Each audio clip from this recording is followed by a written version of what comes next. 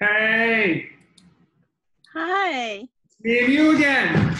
It's just us, oh boy. Just us. We're just gonna run the Arts Council. Well, all right, we can do that. Let's do that. You could do that without all of us. True. I need everybody to help. It's a big community. We got more participants coming in. I wish I had beer. To share. We all had beers right now. That'd be great. That would be great. I could go get one. Yeah, go get a beer. I'm in my office though. They don't let me drink beers here. Oh yeah, I like it, Kathy.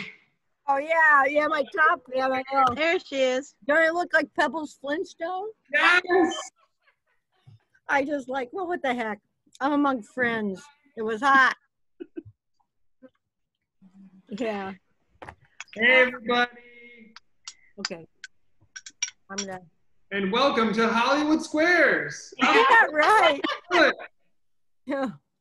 There we are. Okay, I'm gonna get the minutes and get started. Right where? Okay. Uh-oh, I just lost everyone. Can What? you guys hear me? Yeah. Yes. Well, what happened? Oh, there. Okay. Yeah. Not my strong suit. You are fine. We are fine. How's everyone doing? Hi, Freeman. How are you? I'm well. It's How are good.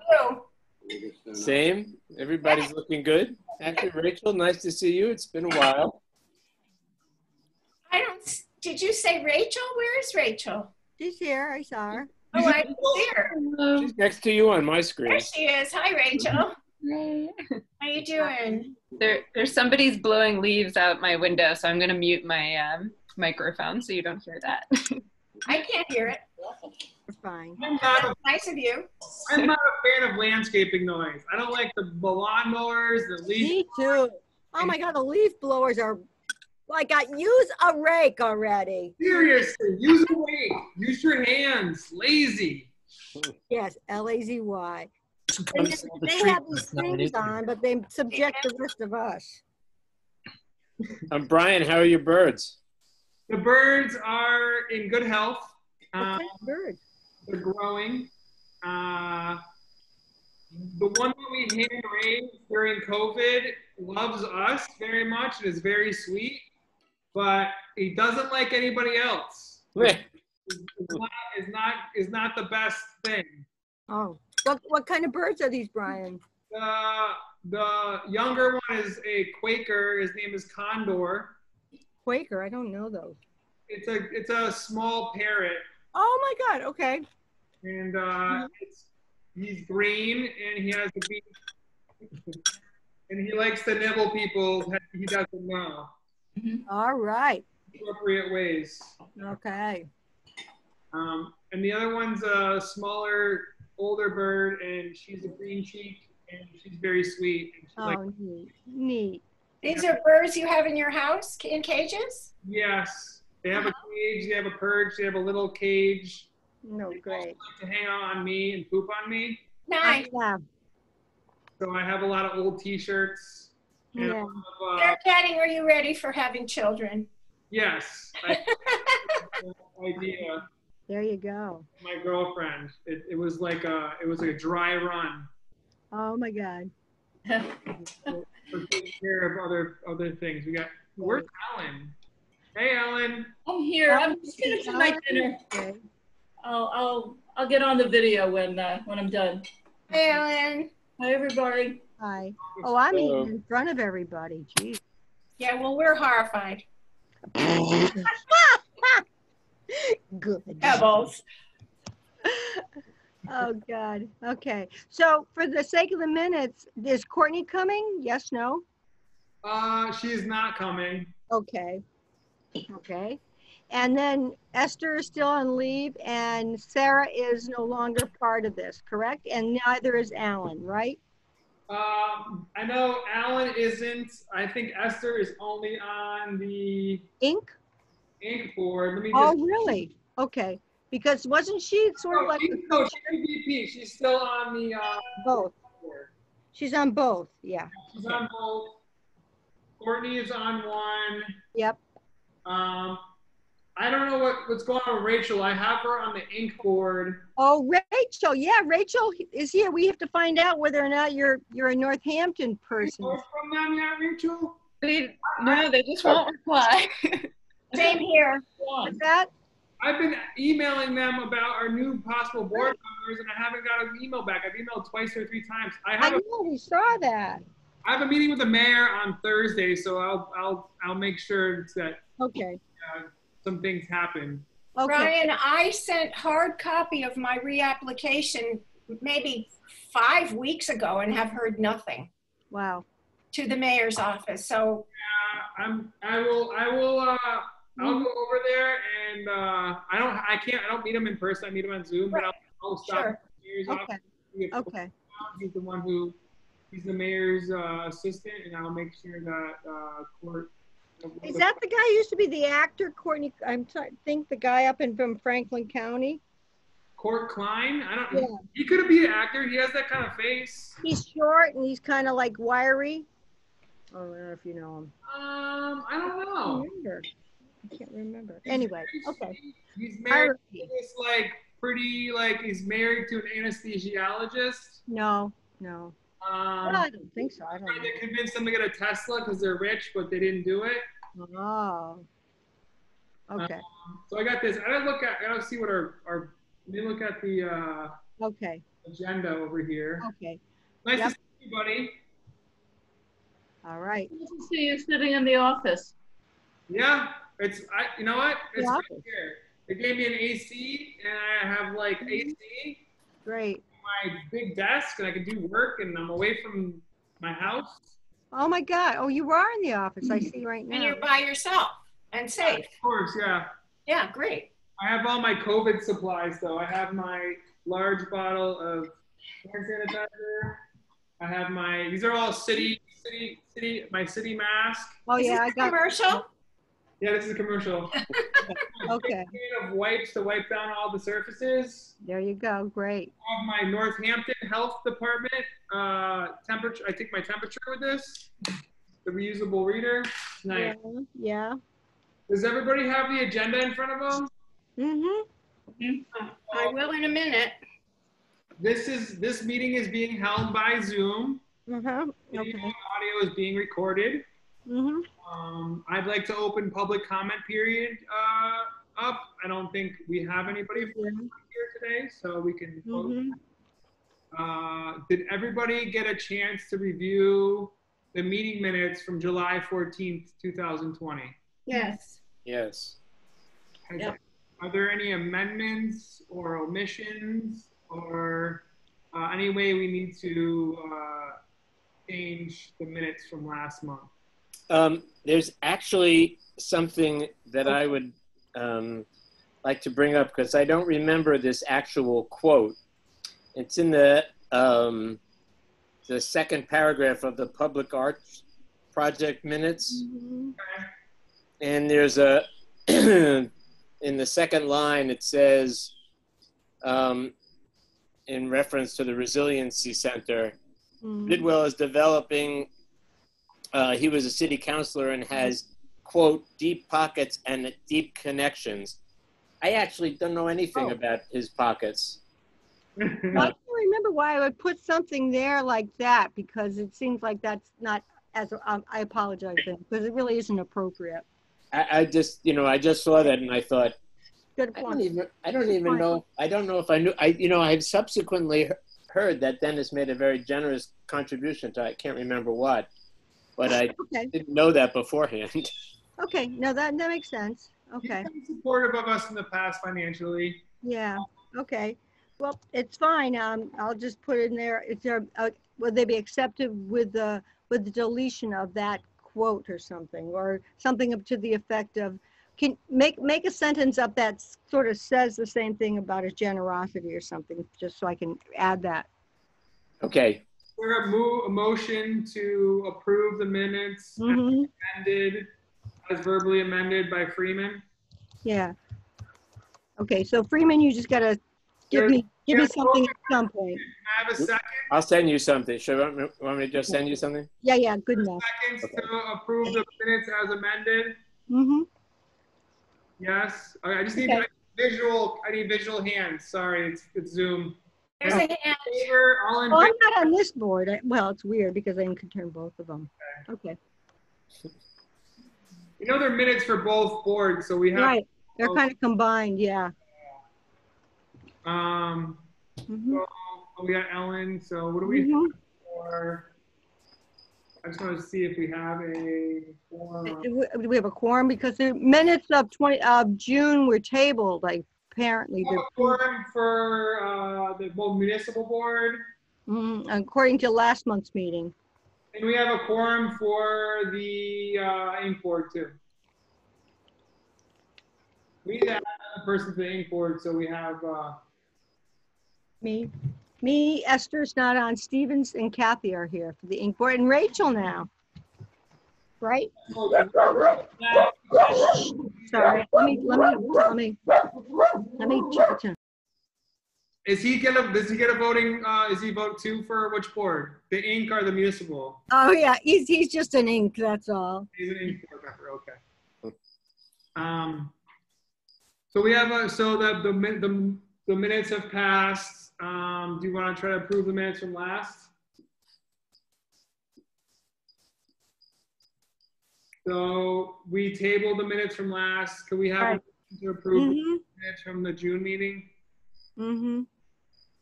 Yeah, I so move. I have a second. Okay. All in favor? Aye. Hi. Unanimous? Okay. Cool. Great. We're up to date. Okay, good. I'm gonna check right now, but so anything from artist reception, I have tabled, biennial, cinema, equity. Danielle, Rachel, or Freeman, do you want to talk anything about the equity committee? I don't think we had. Do we have anything else? Not right now. We haven't really discussed or had a meeting before this meeting, so I'm gonna log into I have LCC funds because we have, we do the LCC every fall. Yeah. The last time I logged in, which was late last week, they haven't given us how much money we're gonna give out. So I'm gonna log in right now and see if that's updated. So, FY 2021 allocation not yet available. Okay. and I think the last update that we gave was really going to be stuff that we planned to roll out and pilot with the spring grant, but then the spring grant became our emergency relief grant. Right. So I would say maybe the 3 or 4 of us can get together and touch base about what we would do for the fall grant if we could reuse the plan that we created for spring, or if there's something else that we want to think about in terms of how we're being responsive to this current moment for fall. Yeah, we could change the it has to be ahead of time.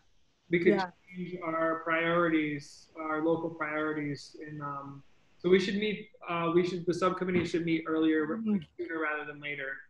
Discuss how we want to incorporate that, and then we could try to have an emergency board meeting. Because our board meeting in September, I think they're pushing everything back from my conversations with the MCC. I think everything's going to be pushed back a little bit, so maybe we'll have time to have another board meeting to ratify any changes. Right.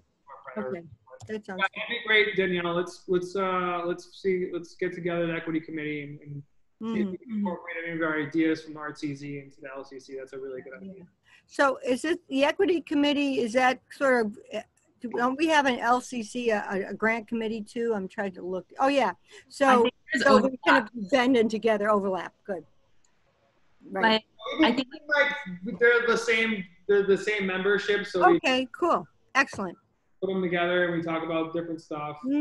Okay, great. Okay. I tabled the online communications committee because the designer dropped doing the logo over because he has been doing posters for us. Oh yeah, they're great posters. Poster is done. I'll make sure that we get some more logo things, and I still have to share that with you, Eamon. I'm sorry. Let me see if I can find that right now and share that with you. That was the logo treatments that I was telling you about. Brian, you're recording this so I can, when I leave, because I am going to leave around. I will share it with you. It's definitely recorded. I'll definitely share it. Good. Share it with me so I can do up the minutes then. Yep. Cool. I'm not sure if this really falls under equity work or not. I mean, it's definitely equity work, but I know it's on our agenda, but I wonder if it would also be, while we're talking about that, a little bit useful to go to the new like outreach committee, talk about board stuff. Okay. Either Should one. Wait. What do we have that? Should we? Yeah. The only other thing we have to talk about is the public art thing. I post on. Well, unless, remember when we shared a document that Danielle had started and wrote with regards to recruitment for new board members and having, so that might be what, that's what you're talking more about, right, Danielle? Yeah, so I know that there was like a little group that was on a thread about it. I'm not sure if everyone saw that email that went out. And I'm not sure like how many slots we now have available. Mm-hmm. I heard from like 6 people that were really, really interested and are like POC artists that we have either worked with in the past or have like applied to art grants. So I think it was like pretty successful. Right. Good. And if we did have more openings, I would say like maybe we can circulate that outreach email with the wider team. I can paste it in here if that. With the what team? With the what kind of team did you say? The rest of the team, like all of you. Oh, okay. Yeah. The other thing, Sorry, just out of, if we don't have, if we've exceeded our openings, that people may be wanting to get onto the ink board too, because that might be a one way. And then when time coming, they can always join the municipal board, but that could be one way, but since we are kind of melded together, it's just a thought. It's a good idea. I like the municipal board as like vetting for the ink board. I feel like the ink board have like either organizational historical knowledge or put a lot of work into the municipal board and kind of like deserve the they understand how everything works and they move things. Mm-hmm. That's how I feel like, how when I've been part of it, it's part of the organization, that's how it works. I'd rather have people like start on the thing, but if we have somebody that's from outside that is not a Northampton resident, that is like a superstar, I would, have the committee talk about that. Yeah. Well, the other thing is like some boards, and again, depending on, and that was one of the concerns, Danielle, that you brought up in terms of time and commitment. If people are really struggling economically, they may not have the time or commitment to be able to participate as fully as they probably like or we need. So sometimes having an advisory board and having really specific projects for them, that might be, and again, bear with me because I'm thinking out loud, that might be a way to kind of get people on, and if we're going to have an advisory board, because I know that's one thing that the jazz festivals decided to have is an advisory board, and figuring out what the advisory board's role would be and how they're kept abreast of things, etc. That might be, it's just an idea.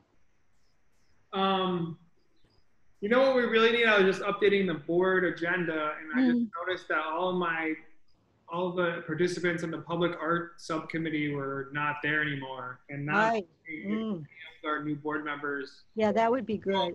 I think it's something that we really, it's like a little bit of a blind spot for us to make public art procedures a little bit more in depth and being more on top of that. That's a good idea. Easier. Okay. So, yeah, I'm open to all new members.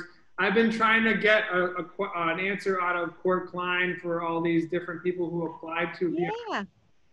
And I haven't got that.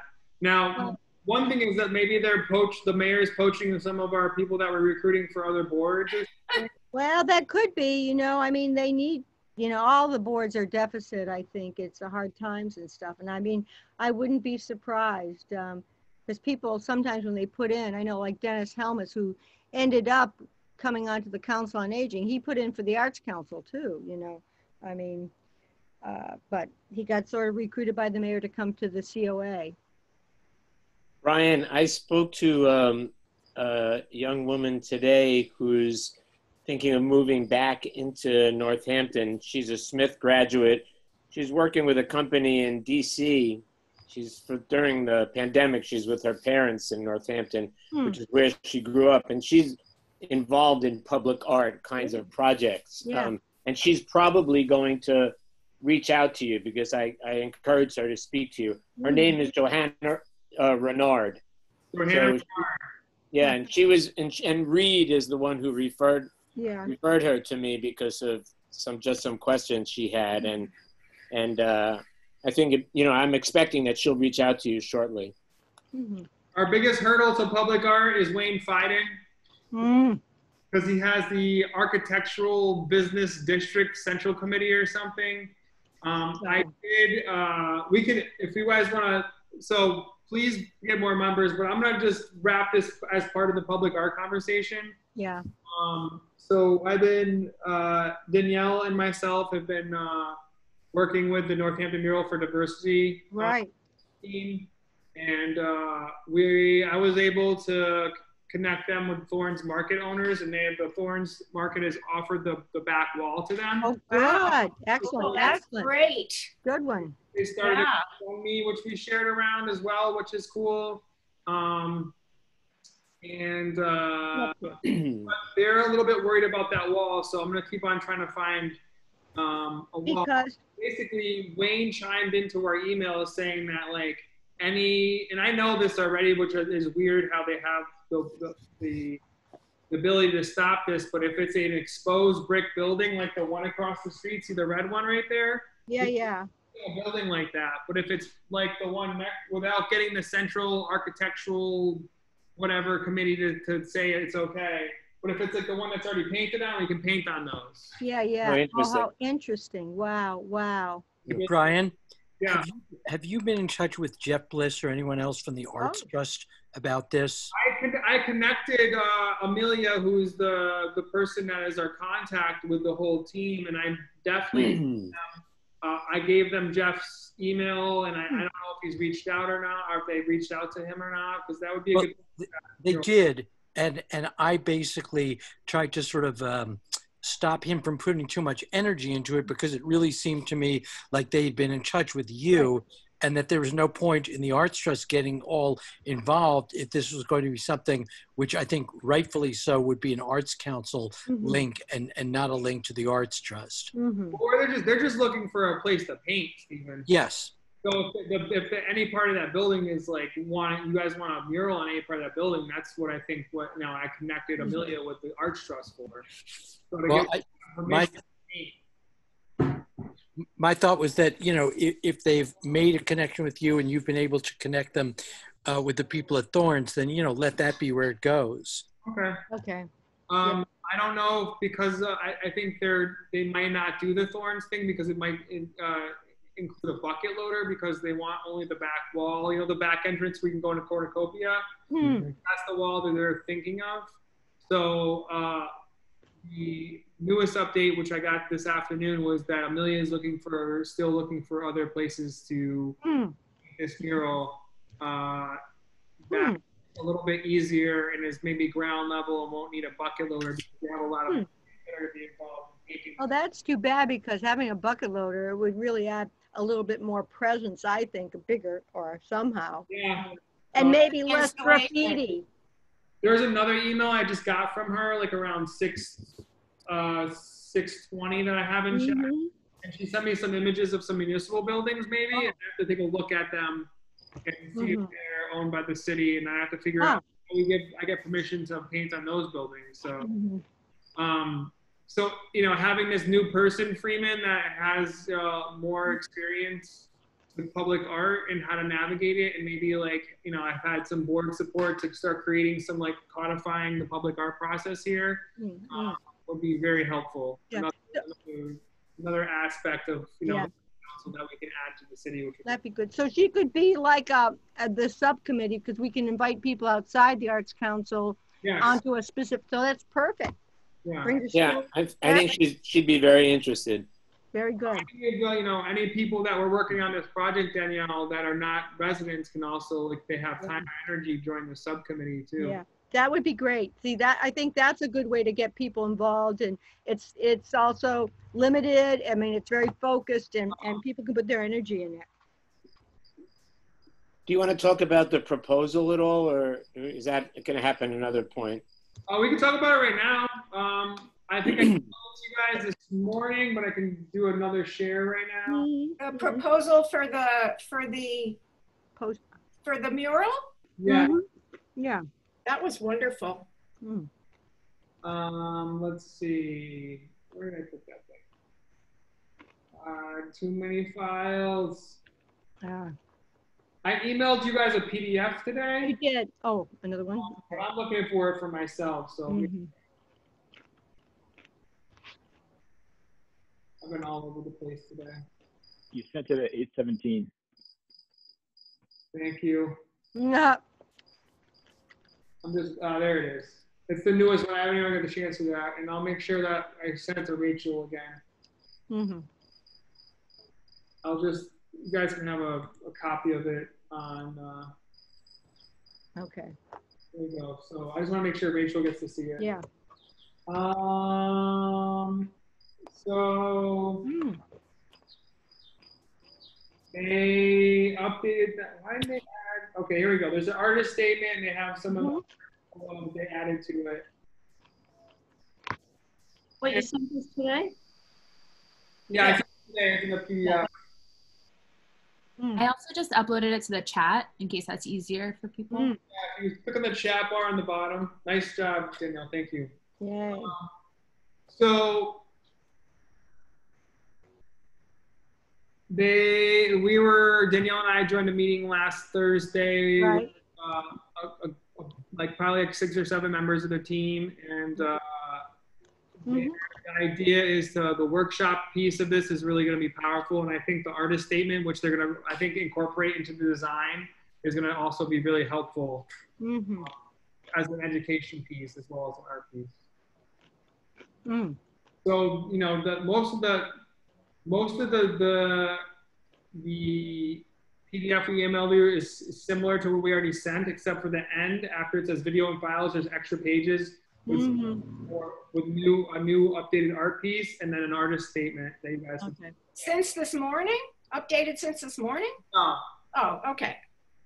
Okay.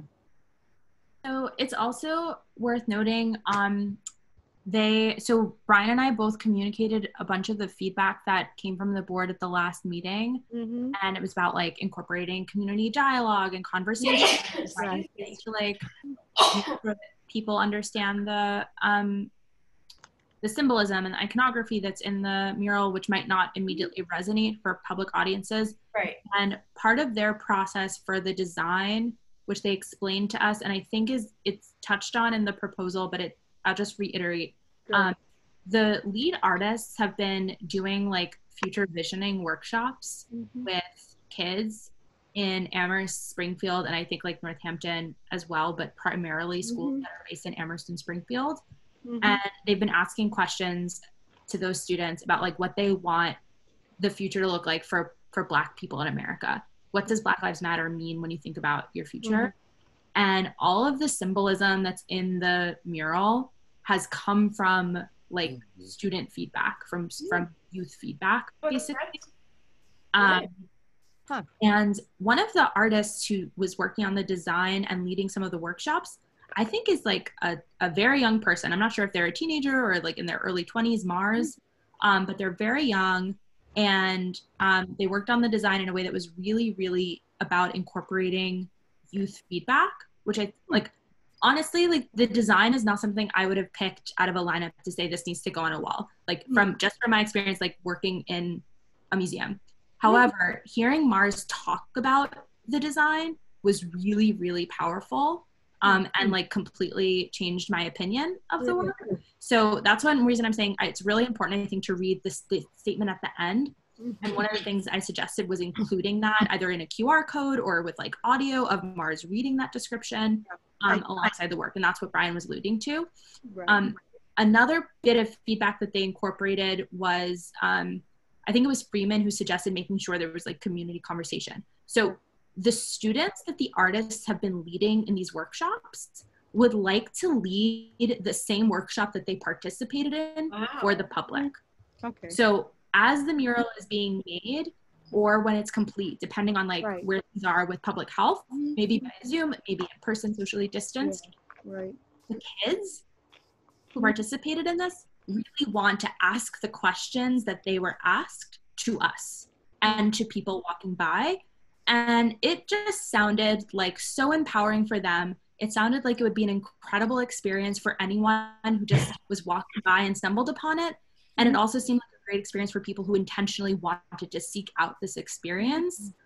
And I thought that they just were really, really smart and took to heart the feedback that we gave. And I think the proposal has like, obviously it was like good at the beginning, but I think it's really grown and shown a lot of strength. And anyway, I'm really, really, really impressed with them on the call and think that they would be a phenomenal group for us to support for this project, but then also to cultivate a relationship with, to like bring in for other projects. I think they'd be wonderful. Okay. And there's one person on that who's a Northampton artist, right? Is Emily? Everybody? Amelia, I think sorry. there are others, right, Brian? What was that?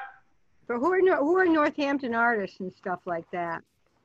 The Northampton artists that are part of the project? Yeah. I think there's like 3 or 4. I don't know. It's on there. You can check on the So the photographer who's documenting the project, Mari, who's the designer, the primary designer, and the empowerment coach, is from Northampton, and that's like the lead designer who's doing the workshops. With it's a beautiful piece. Great. Naya, I don't know if Naya's in Hadley or Northampton, but has like been around this area for a long time, works at Hampshire. Okay. Julian is the photographer and is going to be doing like video footage of this for archival purposes, and also for an online component is in Northampton. Yeah. Well, you know, it's almost like having, and I'm just, again, I don't mean to interject here, but hearing you talk about Mars's, summary or what was said, somehow it's like at the time when all this happens, things get excited and done. But once people leave and stuff like that, you have the wall. But having something that people can kind of either listen to or something at the project itself, I think it just can, having that narrative to accompany it is something that I think is really important to kind of explain a lot more to people. I don't know. I agree, Kathy. I think we should have something written next to or under the mural itself, explaining as it was quite well explained in the document that was sent, explaining just like that, very simply, the symbolism, because it's meaningful. But I also think what you were saying, Danielle, about what Mars was saying, the excitement and the kind of the human contact, I think, to me, is really essential, and it carries a lot of weight. I think, anyway. It makes it come alive more. One of the questions that I had in reading the proposal was, I'm not exactly clear how the voices of the people of color who live in Northampton in particular is engaged. It's not completely clear to me. I mean, it seems a little amorphous. Do you have any more information about that, about what efforts are made to actually reach out to the community before the mural goes up? Yeah, so they've been updating their progress on a Facebook group called 413 Stay Woke, Stay Active. And that's a group that it's Connecticut River Valley region, but obviously like includes a lot of Northampton residents. And the purpose is to like find ways to activate community and social organizing around Black Lives Matter. Okay. So that's one of their primary sources of like volunteers and contributors. And they've been updating their progress on that page. So they've made it very, like, I've seen those posts and I'm a member of that group and do work for their like leadership team. The organizers have made it really clear that they're open to anyone being a part of it. They've just been doing it in this space because it feels like a space that's already safe. It's already vetted. It's already people who kind of like understand the framework that they're operating within. So I'm not sure, these are the formal contributors. I'm not sure the extent to which they've had like passing conversations and like supportive comments and little critiques here and there from other artists. They've just listed the folks that are like showing up when they activate the program and who are leading the workshops. So I think that they've talked to a lot of other people about it, but we can also ask them to like share how that feedback has weighed in, because to your point, I've really heard about how the youth feedback has weighed into their design, but that's not to say that other people haven't been or couldn't be further consulted in it. Right. I think we should just vote to, make a motion to ratify it as. Well, I'm sorry. I didn't see anywhere in there, well, a couple of questions. How big this is going to be? I didn't see any. Their dimensions they said that they're planning their dimensions around this space. So since we haven't confirmed this. Well, I mean, if they get a wall, were they going to take up the whole wall, or are they going to take like a quarter? Like, they didn't say anything about scale, or? Because like, how big is the wall? They said Right. they're waiting for the design plan based on the wall that they get approval on. I imagine it'll take up the majority of the wall. And the other thing is, like, and a couple of other people have touched on this. Like, it seems like it needs more explanation than murals that usually do. I mean, because not everyone is going to walk up and read a placard. Like they're seen as people kind of like walk by or drive by, or not everyone's going to be able to like scan something or stop and read a placard. And I kind of agree with those who've said something along the lines of like, it's not quite representing what they're saying it represents yet. It's not that straightforward enough, I feel, for a mural. It's true that the imagery is a little confusing until you read it. I agree with that. So maybe that needs to be discussed with them. Yeah. Or I mean, I don't want to tell them how to change it, but like if it had something like along the bottom that was part of the mural that's a one-liner, I don't know, but like as it stands, it's what's that? All of this about like the imagery being unfamiliar is because we're all white people are. Well, I guess that's the thing I'm thinking. I get that. All white person. I get that. So read the goddamn placard, okay? And you'll learn, and now you'll know.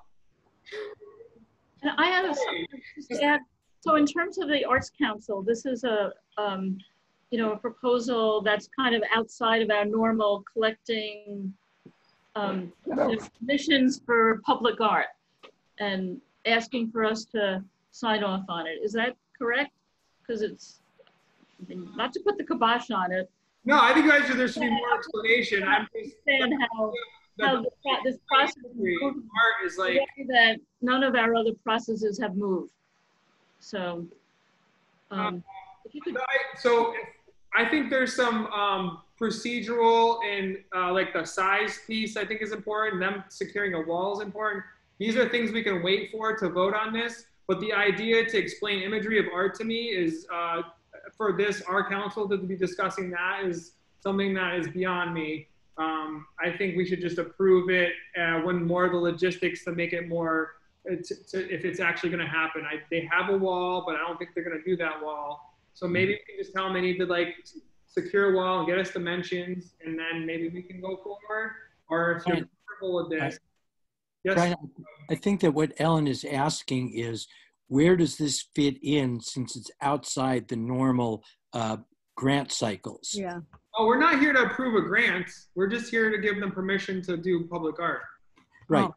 So it fits in with what goes back a long way, which is that anything that essentially constitutes a public arts project should go through us and not through Wayne Fiden first. Yes. Right. Okay. Ellen, does that answer your question? Yeah, I think that's helpful. So I think we're in a role, the municipal board is in a role of guidance and advice here and assistance with helping them do what they want to do. Mm-hmm. Yes, we're not allocating funds. Mm-hmm. We're giving them a grant. Right, I mean, they've used this our normal format and stuff. It seems like they're applying to the Arts Council. Okay. Uh-huh. And I think that's why I've been confused. I used our Arts Easy grant. Right, I remember you said that at the last meeting. Okay. I feel like I need to adopt a new one for public art or any, just so it's more catered to that, for the process that we do to approve public art. Mm-hmm. But I just do that because we're all used to it. What? I thought it was a good proposal. I just was confused by that format. You know, it just, I needed to be gotten up to speed. Well, and thank you, Brian, for bringing that other part up. And I guess that part of the thing is like, in terms of, for me, it's like communication and trying to, part of it for some of us, like white people, you know, it's like to learn and to understand and to try to, and supporting. And part of it is learning, you know, and kind of being a part and you know, all that is really important in terms of communication and connecting. And that was all it was. I agree with all of that. And I offered as feedback to the putting it together is that maybe find funding for the future to offer schools to have a workshop at the mural. Yeah. Members teach the workshop that they've been teaching right now about the mural and have some kind of. But you know, I think it's important maybe, and I'm just thinking out loud, is to have that as a discussion at, like, for instance, one of the speakers series at Northampton Neighbors, and to reach out, you know, to people who aren't part of that group, but to go to older, you know, older or white people and just kind of connect and it's a great idea. I don't know. I just feel like that's how I learn and kind of am a much more, you know, to understand things and reaching out to people. Maybe we can encourage them to write a grant and have some of their team members who are workshop educators to have like open workshops and invite all the community on the weekend. Right. Have And hours. Well, Danielle said somebody's videotaping it, which I was hoping would happen, and maybe we could put that video on at Holly Street a few times a year. I mean, that is a pretty significant, will be a pretty significant and meaningful video, I think. Yeah. That it could be taken, Freeman and I are supposed to work on schools, that could be taken to the schools. That's a really good idea, Lori. Thank you. We haven't been able to work on schools, but we will when we can, I guess. Yeah. I assume, can I speak for you, Freeman? Is that all right? Yeah, please do. I think they're going to need a lot of video content in the schools. So that will be a nice piece. That's all there is. We're hoping that Northampton Open Media will be available to have this and have it in the public television station as well. But Northampton hasn't even made a school decision yet, has it? They have, right? No. All remote. Nothing. All remote. Like everybody just fell in line with Smith College. Yeah. Right. Yep. So. Okay. Yeah. Going forward, so Good. Well, this is a good discussion. Thanks. I appreciate everybody's patience and just kind of understanding. This was really good.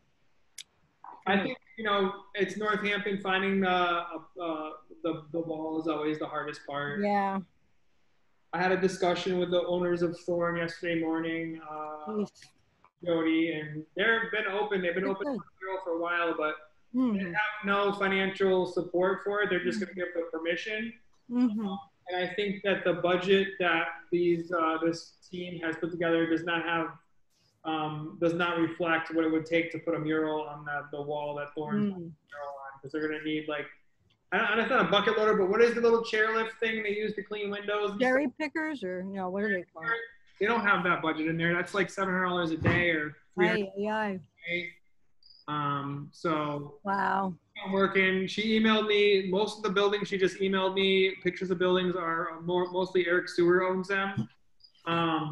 So I sent her the contact for Eric, who's in Miami and who hasn't responded to anybody's inquiries since COVID started.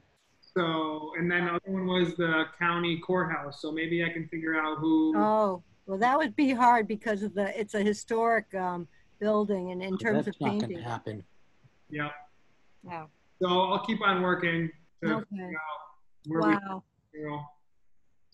Is there any word on the Roost building? Now, didn't we have posters? I can't find. I'm still trying to find the contact. I know the person's name. It's the people who own the Roost live in Hawaii. Hmm. And The building. the building. I mean, no, the building the Roost is in Hawaii. I sent her the email. I sent her the contact, like the mailing address this morning. Mm-hmm. I can't find the email or the phone number for the person. I reached out to somebody to see if I could do that. But the problem with the Roost is that they were going to do the Seasons of Change mural, and then at Right. and they backed out. So, but I reached out to Rochelle, who was doing the Seasons of Change mural. Right. If she has the email address still. I think his name's Paul E. Brown, who owns that building. Huh. He hasn't got back to me yet. Wow. I wonder if somebody around like Amy or somebody more local Northampton people might know him and have a connection or something. Sometimes I tried for Amy and she didn't get anything for me. Oh, cool. There is a tool on the city website where you can, I can email you guys a link. I'll give it to you right now. And you can basically see who owns any property in Northampton. Let me see. I'll put it below. I'm going back a step, but Ellen, I was glad you asked the question about the application because I was confused about that format too. And since that came up, I just wanted, since they did request $5,000, I just wanted to make sure that they had a way to finance the mural. Okay. They have a GoFundMe and they're up to $3,500 on it, and then I sent them 2 different applications that the NEA is doing right now, and it's basically like tailor-made for this. Both of them are, I think, $5,000 grants by the NEA, and I can send you those links right now, and they're both basically tailor-made because it's like the project is perfect for it. Okay. It's called Imagine Spatial Justice and Create Spatial Justice grants, and they're going to apply to those too. Oh, good. So I just added 2 different links. Good. One of them is to figure out who owns which property, and the other 2 are the 2 NEFA grants that are like for this grant. Right. So they're being successful fundraising the community right now, which is great. And I'll also add the GoFundMe link right now for everybody. Oh, I'll be so glad when we get the recording here. I've been listening more intently than taking minutes, so I'm trying to follow and understand. So I'll be glad for the minutes' sake. Here's the GoFundMe link. Okay.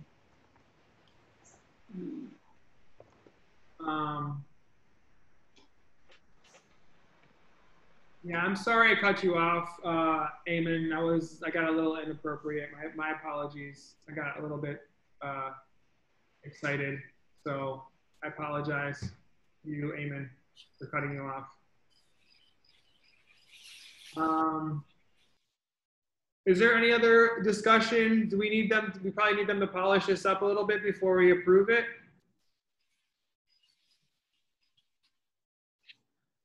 Yeah. Bye, Kathy Murray. Hi, Kathy. She's gone. Oh, too late. Uh-oh.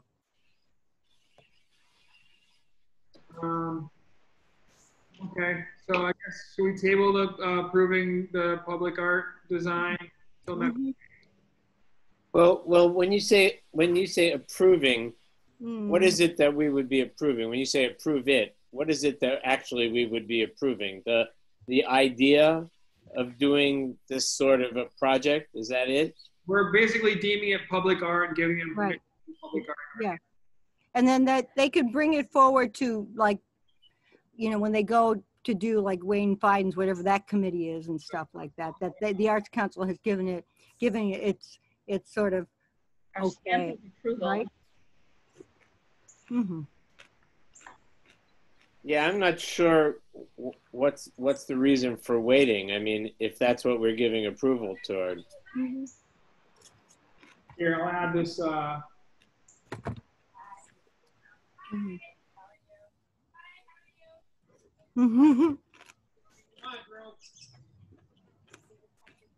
This is the email I got from Wayne.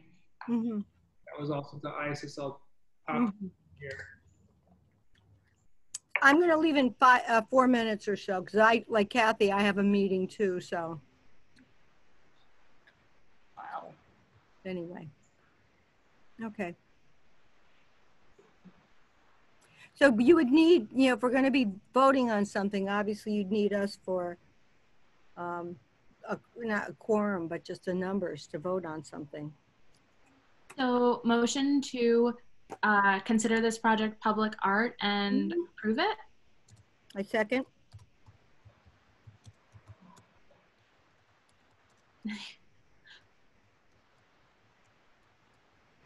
Am I allowed to vote now that I'm on Inc? Yeah. Well, did you get kicked off the board yet? Oh, I guess I'm not kicked off yet. I'm a non-voter. All right, so I'm saying aye.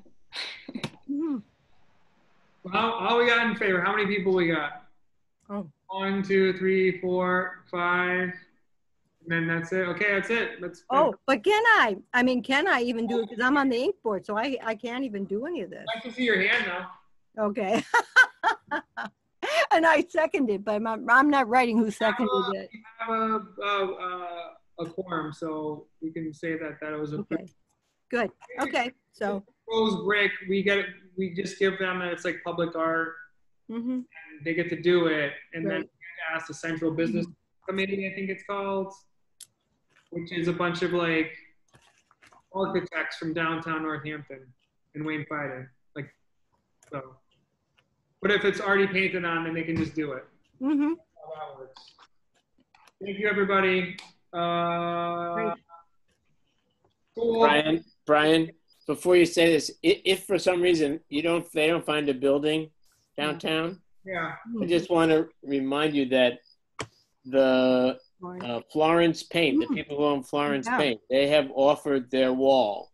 Oh, I didn't know this. So I think they'd want to have some understanding about what the topic would be, but they're interested, and I think that would be a great spot. And I think Friends of Northampton Trails would also consider providing some support since it would be on the rail trail. So put their contacts in, can you share their contacts with me so I can have Amelia contact them and see if I have to get his contract, but I'll get that to you. Yes. Great. Sorry, Freeman, is it visible from the bike path? Oh yeah. Yeah. Oh yeah. Great. Oh, yeah, that's the wall they're talking about. Yeah. Nice. All right, I'll send her a picture of it right now. She's telling me back and forth right now.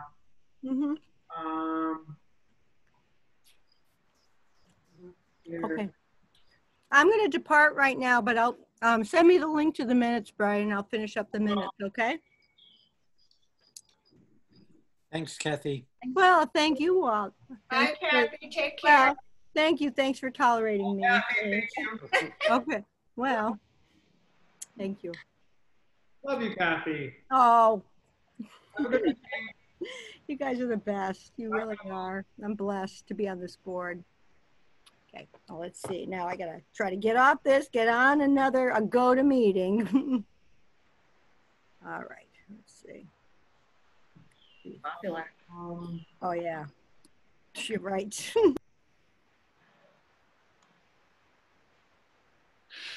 Any other municipal stuff we need to talk about? Say that again? Any other municipal agenda items we want to discuss? We did a new member update, which we have some people that applied. We're just waiting for the mayor's office to approve them or acknowledge that I emailed them about it. And then we talked about the Northampton Mural for Diversity. I think we can close the municipal meeting. Is there a motion to close the municipal meeting?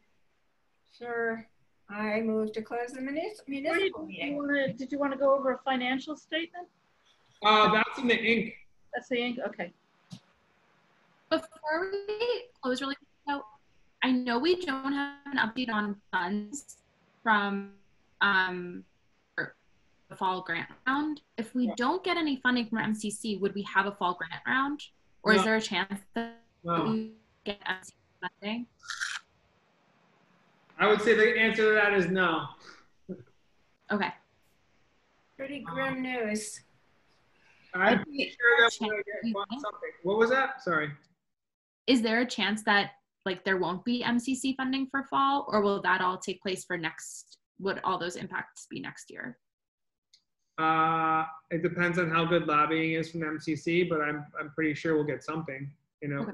It's not going to be as much as we got last year, that's for sure. So we'll see what happens. I think it's going to be pushed back about 15 days or half a month or a month. I think I'm thinking the allocation is. And then I had a meeting with Kathy Murray today and talk about like finances and what we're looking at. So, you know, I would just either, to me, it's either we keep our staff on or we give money out. So I think that's going to be what we're going to be looking at for the next year. I am applying to that. We can talk about finance. If you want to talk about finances, we can talk about finances, but I think we should close the municipal meeting and then talk about finances. But, and then we can make that part of the conversation about grant rounds. So we have a motion to close the municipal meeting. I think I made one. Can I have a second? Second. So Brian, do I need to bow out because I'm not on the ink board? Oh, you're always invited to come on the ink board. That's the thing. Like, so the municipal board is open to anybody. So everybody from the ink board can go to the municipal board meeting. And then the ink board just invites all the board members from the municipal board to go to the ink meeting. Oh. We just have it public anyways. It doesn't matter. Okay. Yeah, it's just rules we have to follow. So all in favor of closing the municipal meeting? Sure. So it's closed. Thank you. It's for the minutes for Kathy. So we're going to open up the ink meeting. I sent you a financial summary today. I went over that with Kathy. We've paid out all the checks for COVID-19 relief, almost all of them. I think there's like 2 missing or 3. So that's good. I think this is a decent reflection of how we're looking right now. I'm sure we have some more liabilities that I haven't done. Maybe like I owe like the sound guy for the last summer concert, and some of the upcoming costs of Transperformance, which are not going to be like costs from last year. So yeah, right now we're okay. We're probably gonna have to dip into savings. I'm worried about FY21, like quarter 3 and 4, because normally we're gonna be, our revenue from Transperformance first night and Silver Cord Bowl together about $175,000. So I think the board, we have to start thinking about either finding other ways to fulfill our mission, start really doing a deep dive on finding grants like this Community Foundation grant. Hopefully we get it. It's a $50,000 grant to keep us operating. Wait, how much is it, Brian? It can be up to $50,000. I hope it's $50,000. So, and then I'm going to be joining these MCC meetings and like, see what's available out there all the time. I do the cultural district conversations on Thursdays with our cultural district people. And then, they usually like round out other things that are available. So, we have that, we can cut expenses. Our expenses are going to be cut anyways because we're not going to be renting a lot of things and we're not going to be paying artists a lot. So I think we're just going to have a really tough year this year.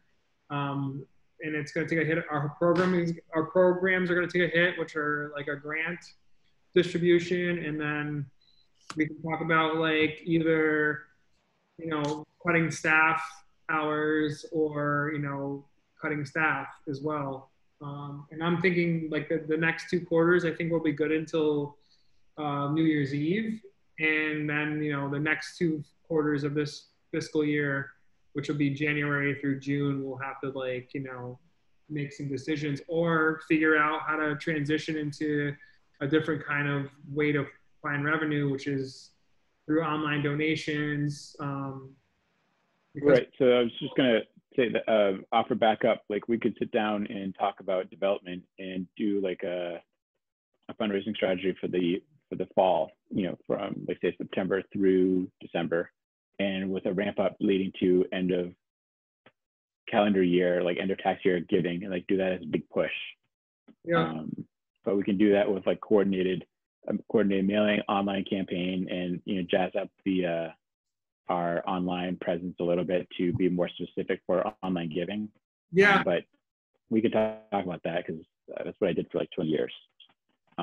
Do you think, using our targeted events, our signature events as the like points of like donation, like what we're doing with Transperformance, and I'm thinking about doing that with like First Night as well. The ask is like when we're actually like giving programming as well at the same time. Or that kind of thing, but also plan to do some kind of limited out, cold email, do a mailing out to people with a slip, do email list, whatever email list we can get, and as well, in addition to at events, you make it easy for people at an event to take out their phone and donate right there, make it easier and seamless for them to do it at home when they're like, oh yeah, I want to support the arts in Northampton.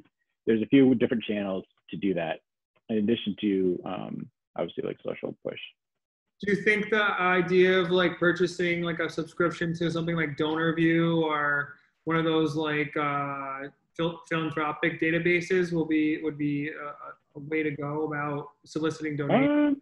I don't know about like you're talking about like getting like some names and numbers kind of thing, like getting people's that. I don't know. I would want to see what your what your list is already. I don't know if there's anything out there that would give this area like be worth that expense, but there are people who know more about that than I do. All right. I'm kind of fundraising push would certainly be a good idea right now.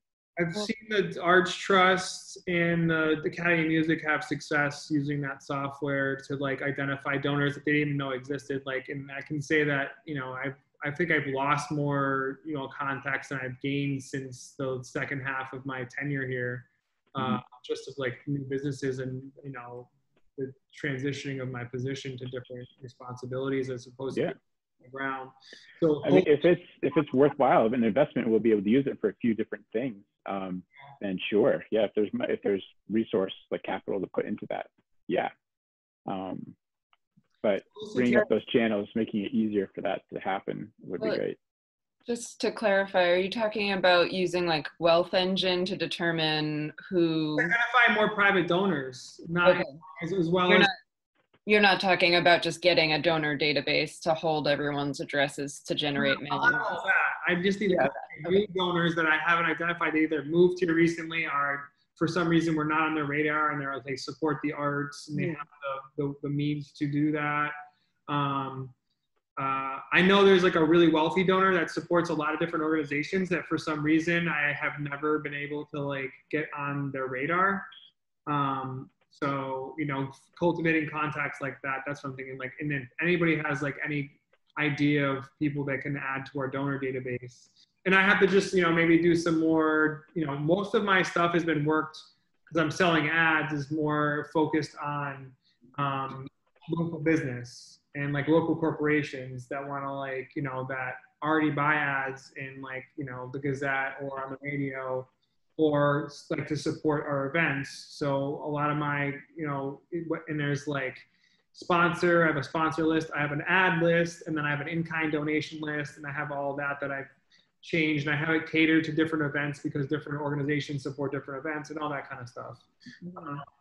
But I don't have a really comprehensive private donor list.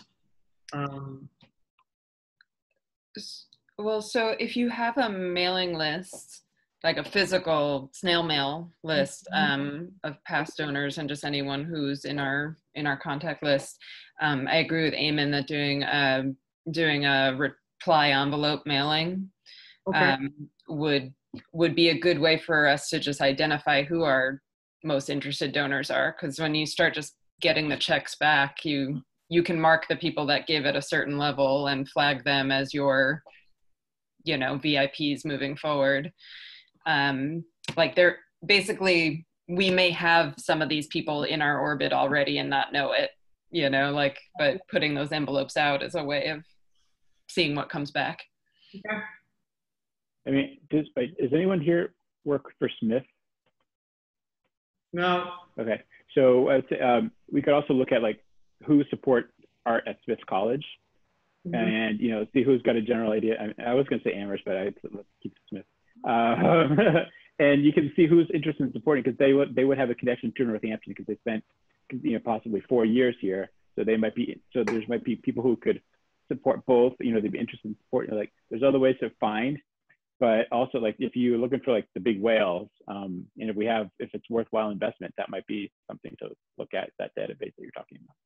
So is actually a name that quite a few, I think my understanding of the primary donors, it's similar. So Smith College Museum of Art is similar to Amherst in that most of our donors are alum and they're not necessarily based locally, which isn't to say that they wouldn't support the Arts Council, but I think that that's like one thing to consider.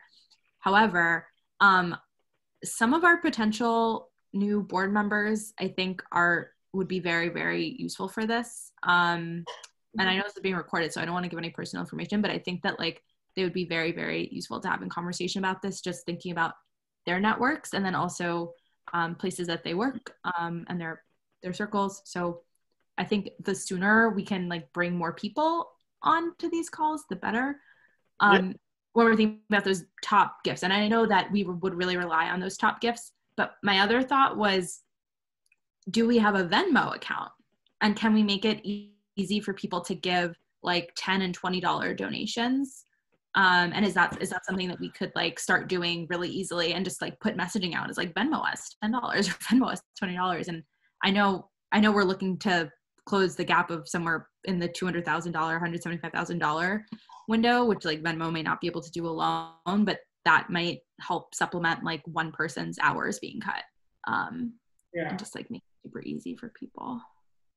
We do have a PayPal account, but I know that is not as well used as Venmo. Yeah. I don't even know if we're allowed to have a Venmo account. I know Amherst has a Venmo account for donors, but they do? Yeah, it's surprising. Like some places have it. Other places have more stringent rules around crediting and how donors are recognized. So that makes it harder for them to use something like Venmo. Like at Yale, our rules were much more stringent on like, so if I made a collection for my class and then said, here Yale, here's $500, I would get the credit for $500, even if I only out of pocket gave $20 and I got the rest from other places. So that was the issue we ran into with like text to give and Venmoing and things like that.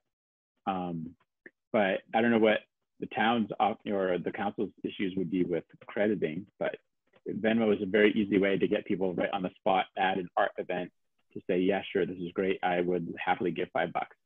And I'm going to go into like growing your donor now, like casting that wider net and building that base of people who are used to giving. So if I give $10 every year, then maybe you hit me with like give me $20 this year, like, you know, or donate $20 this year because you gave consistently, and moving people into monthly giving and that kind of thing.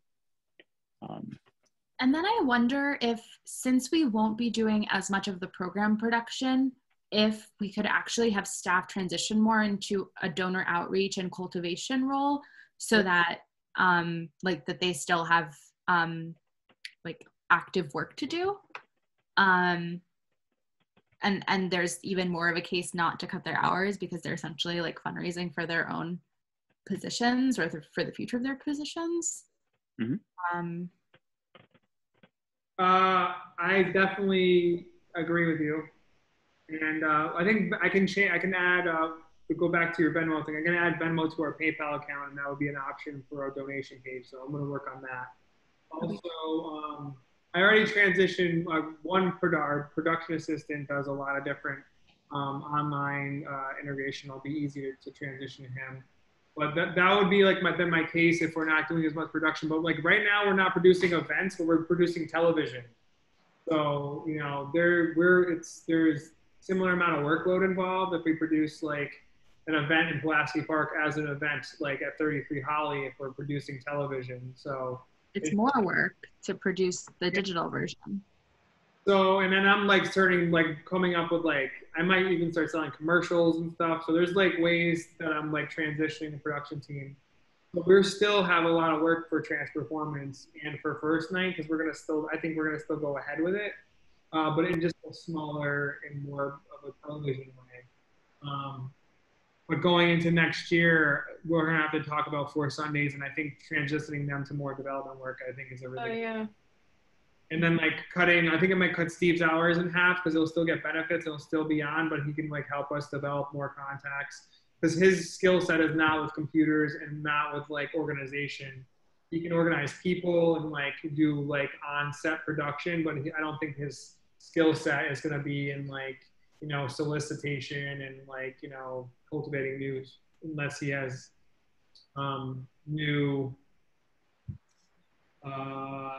unless he's cultivating new contacts in person. So, Brian, I wonder if it would make sense to think about other ways to incorporate fundraising into First Night, just so that we can like get some extra funds ahead of that, like January 1st, we're out of money deadline. Yeah. And I wonder if there's anything like, I know. I know. Well, that's when we have to start making like this around right. But we don't want to have to like let anyone go or cut their hours, right? Like, so assuming that like we need, so, I mean, I'm just wondering like if there's any way we could incorporate like some kind of like merch sales or like an art auction or like something into the holiday giving season where it's like, buy a work of art, the money goes to the Arts Council to support our efforts for the next year. And like it draws on people's generosity. They're shopping anyway. We can really capitalize on December. Now would be the moment to. We usually sell buy-ins for First Name for that. So like one thing that's fairly, am I on? Yeah. One thing that's fairly common is as I'm like, say for using First Night as an example, I'm registering, I'm buying my buttons online, have another box, a tick box, I'll also support $5. So they're already there, they're already, oh sure, great. I'm feeling the holiday fuzzies. Extra $5. And then I've also seen like a note card set with local artists on it. So like selling that and getting part of the proceeds and such. Those are easy ways to dial in to that time frame and get some money. Just for the record, I have some experience running silent auctions, and not just silent auctions, but auctions. So I'm volunteering. How fast can you talk? No, not being the auctioneer. We don't own any art. That job, just organizing it. You guys talk about this is like, we get musicians to do us favors. I don't know any visual artists who like to make work for free and, and like donate their work for free. But it's not, we don't have to ask them to donate their work for free. Right. So like if the bidding, so if their contribution is at $100 and that's where the bidding starts, then we would get any of the net profits. I don't think that's true, Brian. When I ran those auctions for what was then called Walking United and the Polis Center, Stephen knows about it. I solicited 1 million donations from artists, and they didn't love it, and they were used to being asked, but they donated. It was a good cause. Of course, it's a very different time, and they're under it. So you may have a point, but I really didn't have a problem getting people to donate. This goes way back, but unfortunately, art auctions in this area many, many years ago really became known as ways for people with money to get art on the cheap. Oh. And the artists who had nothing were asked to give, and they got the least out of it. And I just in general am not a proponent of art auctions unless they're going to be done in a way and at a time that will dignify artists, that will dignify the galleries that represent their work, and not just end up being flea markets or tag sales for art. And I don't think now is the time to do something like that. You're probably right, Stephen. I think that makes sense. Sadly, I think it does, and I'm not happy about that. But you know, I think the very earliest art auctions around here were not done aggressively. They weren't done in a way that let artists, you know, get a percentage of the sales. You know, and things just became these things became known as ways for people to get art for less than what it costs in the galleries, which really screws everybody. That's right. Okay. It's not. Another time or never. I just. I'm doing it. Or better. Or better, right? And, oh, go Rachel. Go Rachel. Yeah, I just wanted to say that a lot of great ideas came in this conversation, and I just want to make sure that as we pursue all these different forms of giving, that we have a way of capturing the contact information for each donor, whether they come through Venmo or additional ticket sales, you know, additional gift on ticket sales, or through an event. Because then that would be our mailing list for when we send out the appeal at the end of the year and get those returns. And people who give once are much more likely to give again, so that, you know, funneling down our mailing list to everyone who has given in the past year or 2 years or however long we want to set it, we would have the most success with. And then I also just want to say that it sounds like we're talking both about individual giving and like kind of the grassroots populist form of giving, where we call on a lot of people giving small amounts. And we've also talked about kind of high level giving and major gifts. And it's all essentially going to come from the same pool, but but it'll come up to us to piece out, you know, who belongs on what lists. And so I think if we want to keep having that conversation, the board members should probably take a look at what our current list is, so that we can share our feedback with Brian and identify who we know and who we know have capacity and who we just know personally and who we think belongs on what ask level. And then my final point is that, and I'm sure you've all heard it before, that people give to people. So part of that activity of us taking a look at who our donor list is and identifying who we know is because you might be the best person to ask a certain donor for a gift. But for all you know, you don't know they're on the list yet unless you see it. So I think that's another step we can take in kind of a pretty direct and easy form of fundraising, you know, for the end of the year. And it would be also good to, while we're doing that, figure out who amongst those people would be good candidates for like a donor testimonial. Like, this is why I gave, you know, or this is why I feel it's important. And the same with like local artists and people, you know, who are in the scene, you know, why it's important to support them, you know, so getting both of those voices for the same purpose, but having both of those represented, to your point about like people will support people. Well, I wonder if that could actually lead to a video campaign that could run as a commercial in First Night, where we have artists that were maybe beneficiaries of the emergency grant or some of our other grants where they were able to execute projects. And I don't know if like the production team have capacity to produce like a 1 minute video reel from like both sides, but that seems like a really, really worthwhile video to produce.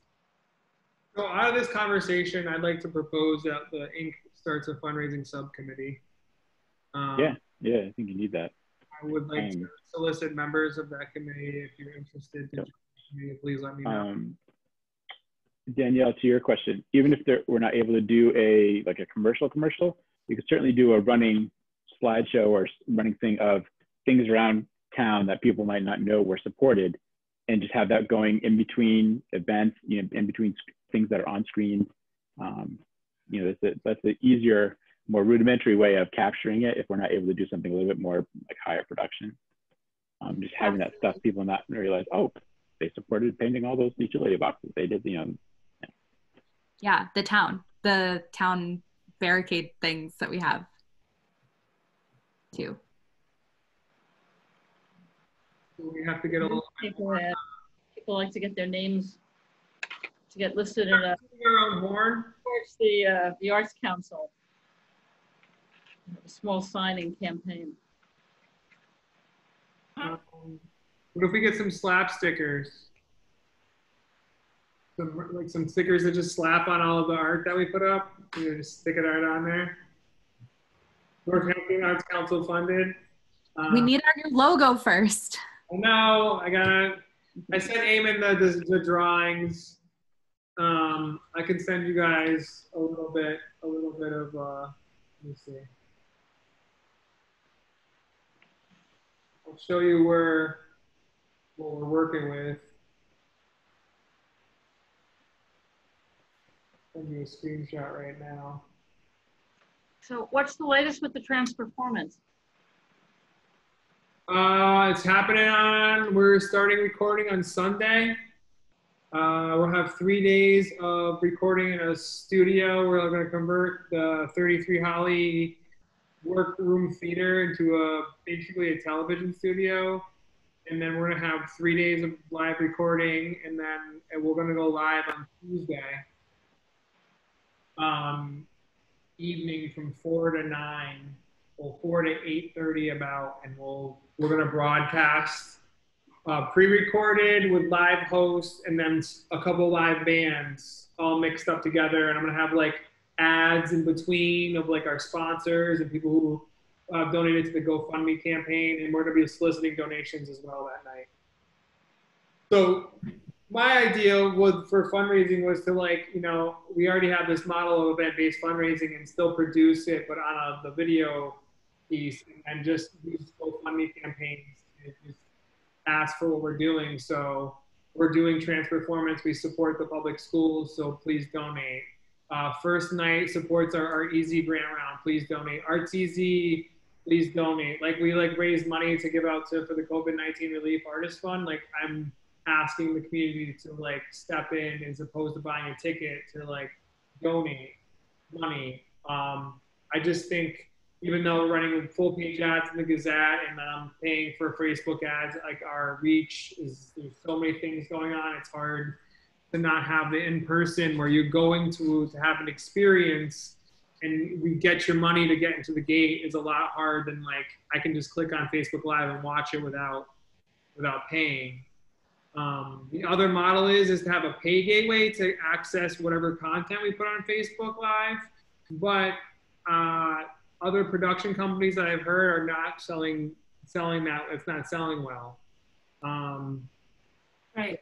Some of those laudable production things they're doing are selling 16 paid, annual. So I'd rather have it for free for everybody to have accessibility than charge somebody $5 and then get 20 people watching it as opposed to 200 or 300. So that's how I've approached these 2 quarters, but I think we need to pivot and incorporate all of your experience and your ideas from the board, and then have, I think we should go maybe for big donors for operating funds to support our operations and the organization, and then we should solicit small donors to support programming, and then we can delineate between those 2 donor bases. And then I need to cultivate the private donor base. The only private donor base I have is my professional list. They would sell ads for Transperformance for different groups of professionals, like artists who support the arts. So I have a list of people in the area, artists who support the arts. And then I have mental health professionals that support the arts. And I have a list of people and their contact information. But most of our email list that's on MailChimp is mostly email only. It's not full snail mail. I do have all local businesses and local corporations, snail mail, email contact with a person. But the only personal donors I have, or private donors, are those professionals who support the arts ads database that I created, because we've never had to really solicit private donors to support our organization in the past. This is the first year in 30 years that we can't have live events because of a pandemic or earthquake or whatever, a natural disaster, if you will. But I would love a fundraising meeting, and we can put together maybe a 2-page strategy that I can have as an action plan to work off going forward, so I can stay focused, because I can easily sit here for 8 hours in front of my computer and do a million things, but maybe I didn't even touch on the fundraising strategy for 2021, So having a little bit of an action plan for me to use to benchmark myself and to work towards would be really helpful. Yeah. I mean, it is a very like, you know, a different form of giving to go from like event-based fundraising to just straight asking campaigns. And so but I think we've like got a lot of tools at our disposal, and once it's all together, it really is not, it's not rocket science at all. I would say though that in the transition of these two kinds of giving, that we may not always want to tie it into the events, because it actually can be made very simple. If we're putting an ask out for people to support the arts, we can make that really clear and succinct, and we don't have to depend on whether or not they attended Trent's performance in past years. It can just be a simple like, this is your community, you live here. If you want to see the vibrant art culture that you've loved for all these years be restored when it's safe for us to gather again, please give a gift, you know? So I don't think we should ever feel like we have to hold all of our giving to the events that we've had. So I had a sort of related question though about possible giving levels or membership structure. And I think the giving levels would kind of tie into Rachel's really eloquent phrasing of, if you care about the arts in your community, give, and here are the different levels at which you can give, or other.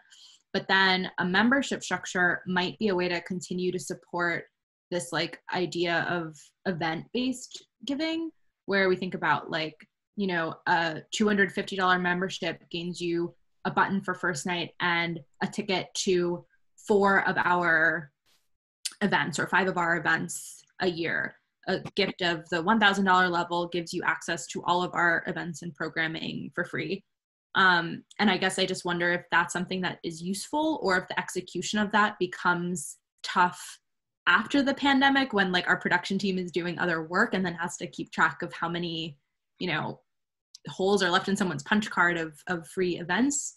Or if it makes sense for us to think that that is something for this year only.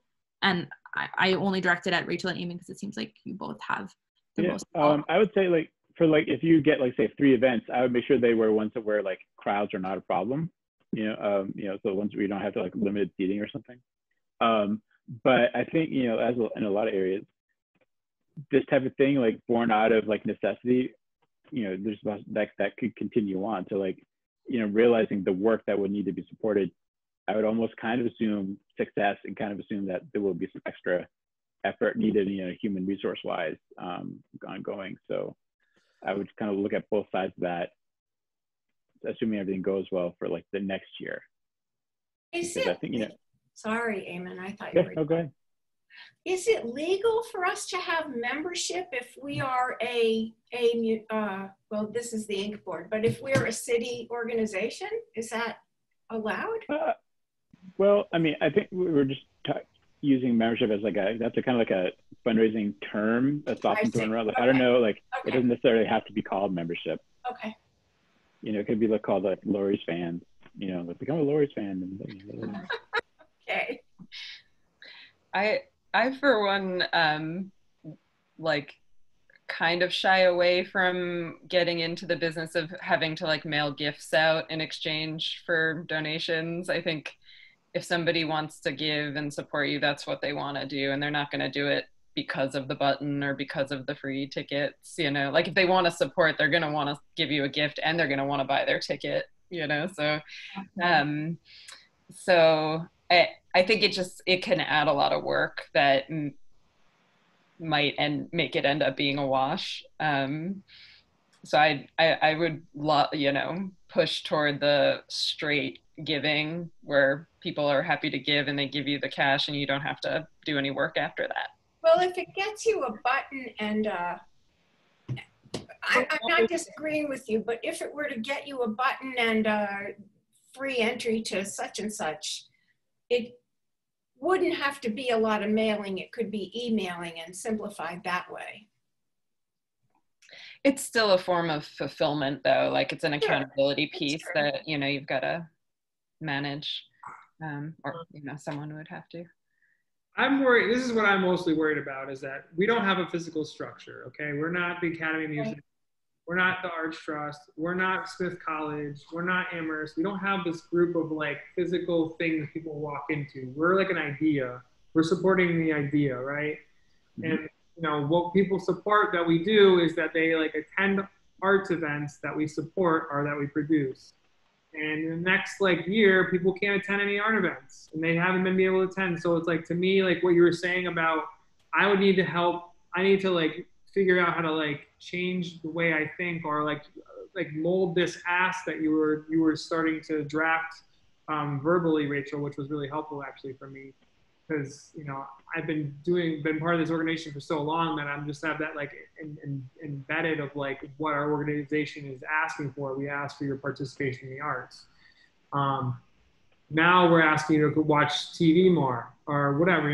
How do we like ask for money for something that's not available to them? It's like, how do you? Yeah. I mean, I think it's, the people who love the arts are going to want to support it and ensure that the things they love are going to maintain through, make it through this crisis. So I think the giving can be pretty direct in that, like, you speak to what they love and tell them you need their support. Also, we're not all that different from in structure from like the Northampton Education Foundation, where which is very heavily supported financially, and they also have a granting mechanism, so I just know like this community is already kind of minded that way, and that's another organization that doesn't have a physical space, but people are just like, oh, I care about education in the place I live, yes, I'll send a check in, and so it can be very. What was that? They just sent them like $1 million this past year. They're like good forever. I don't know. They just got a huge donation where they're like good for like a long time.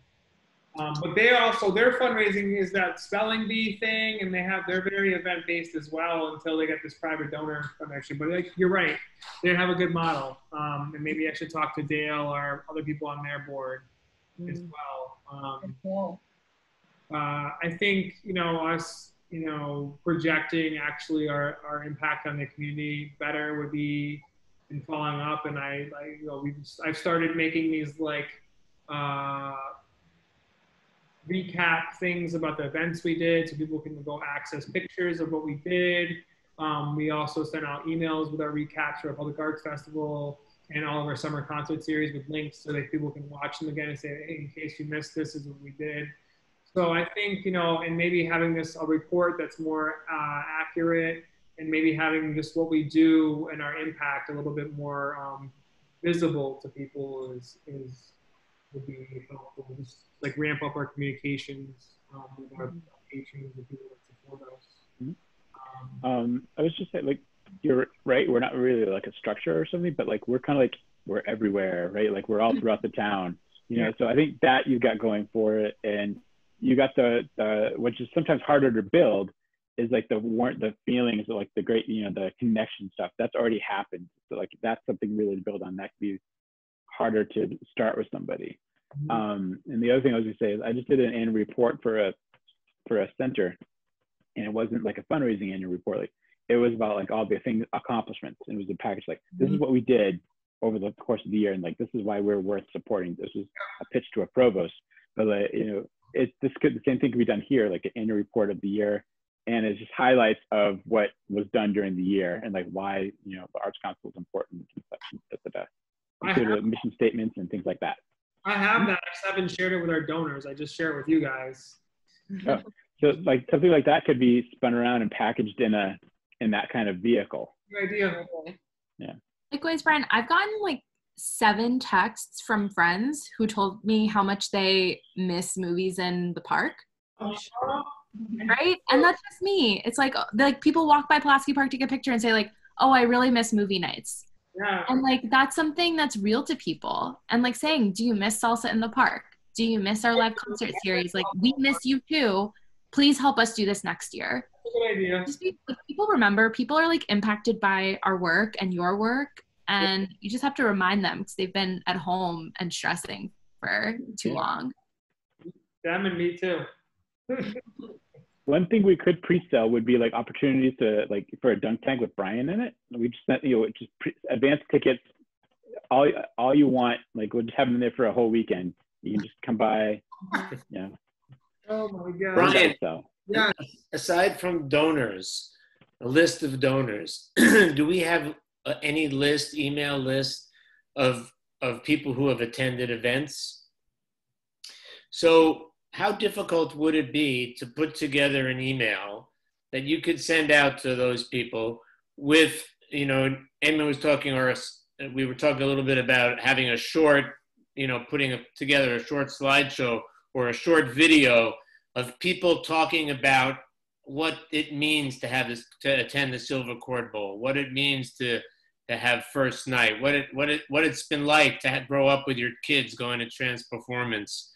I mean, just something brief like that could be sent out to everybody who's attended events and just ask, we'd really love to continue doing this and keep the artists who create these viable until we get that opportunity to do these events again.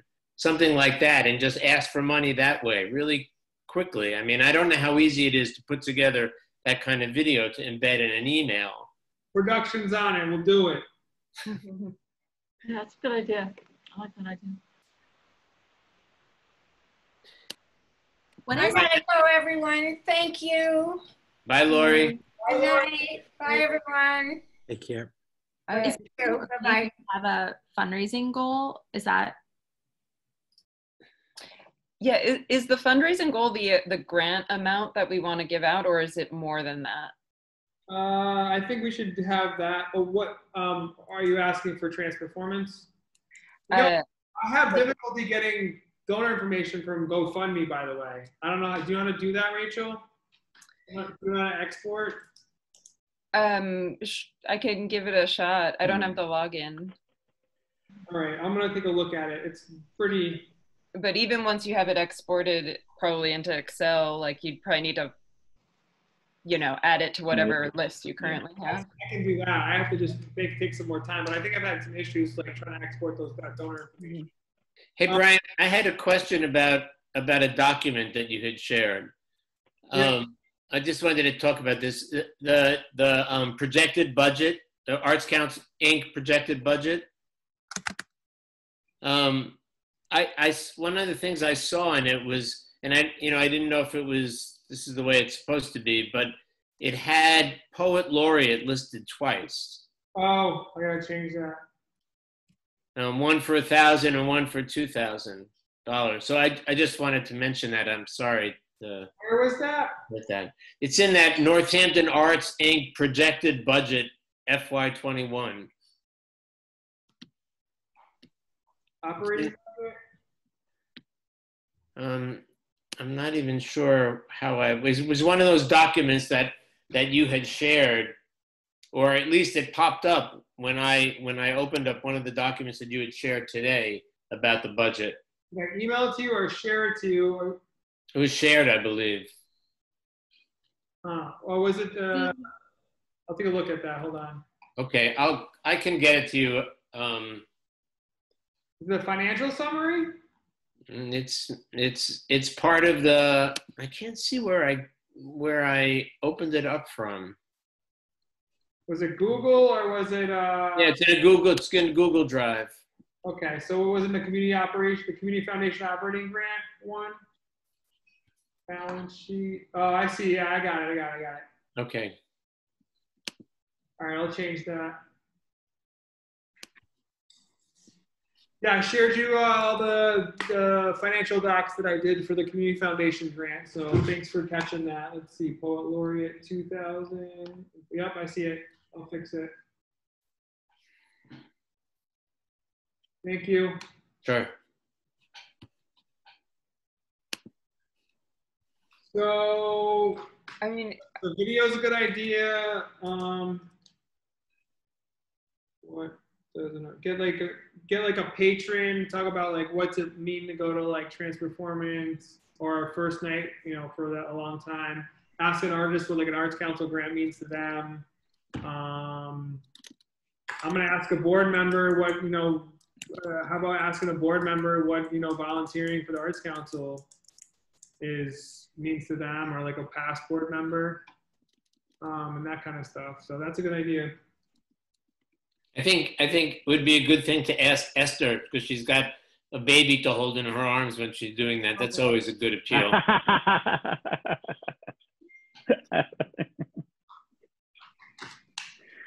Or like ask one of the students, because we do that programming in the high schools and the middle schools, and like, how is it to what, how is having like, Bachata Academy at your school this past year? Yeah, exactly.